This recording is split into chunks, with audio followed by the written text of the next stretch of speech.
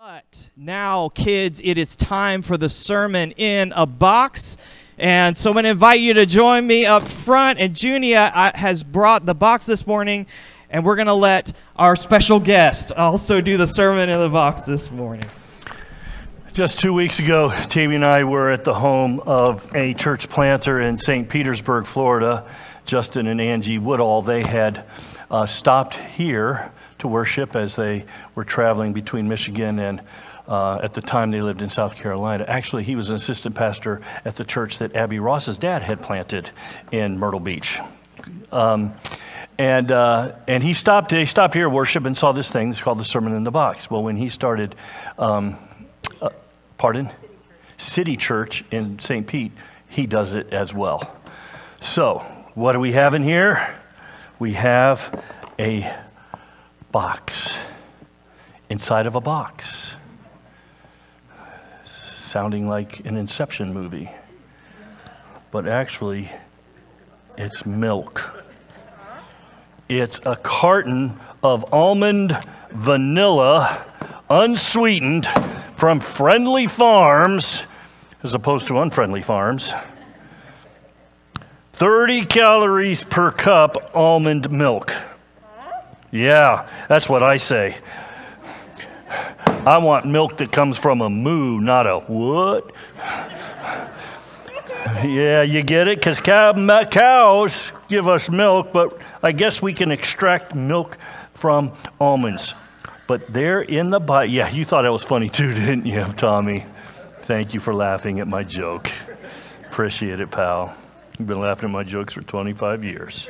You're very kind to me. Hey, I'll tell you what. In the Bible, there is a place that God said and promised for his people. It was going to be so wonderful that it was a place flowing with milk and honey.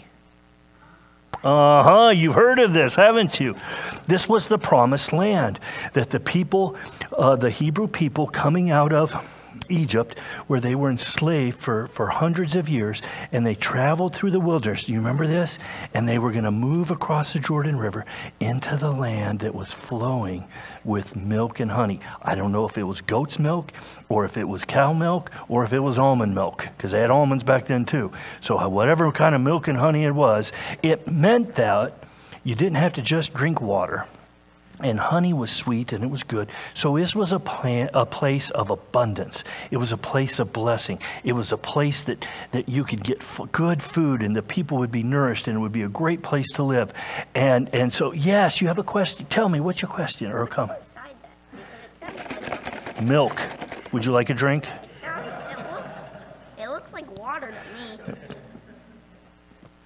I don't even want to try it because I like moo juice. It's almond milk. But God has a place for us that's flowing with milk and honey. It's not a place here on this earth, or it'll be the earth recreated, but that's heaven for us, right? It'll be a place that is sweet, that is nourishing. It is a place where we can live and celebrate and feast forever and ever. And that will be eventually when Jesus comes and he recreates this broken world as he redeems it, as he's redeemed us. We can go to be with him in that land and in his presence flowing with milk and, almond vanilla from Friendly Farms, milk and honey. All right, thanks, kids. So I need to give this